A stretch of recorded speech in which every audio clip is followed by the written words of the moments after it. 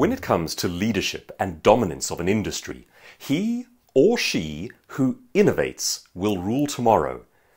I'm not a liberal, so I believe those are the only two gender options. When I speak on the topic of innovation for leadership groups, I often provide a simple framework by which to view your scenario in order to see more innovation opportunities. You see, what we tend to do as business owners is we ask the question, what's right about my company? And we look for the things that are correct and we try to heighten them. Now, there's nothing wrong with that. But if you want to think like an innovator, preload a different question.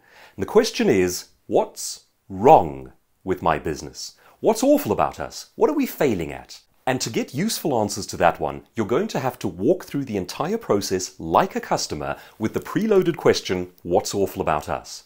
It takes courage, but I challenge you to try it because you may notice things that have been in your blind spot for a long time. Preload the question, what's awful about us? Walk through your business process as a customer, and you could come out of that with some fascinating insights.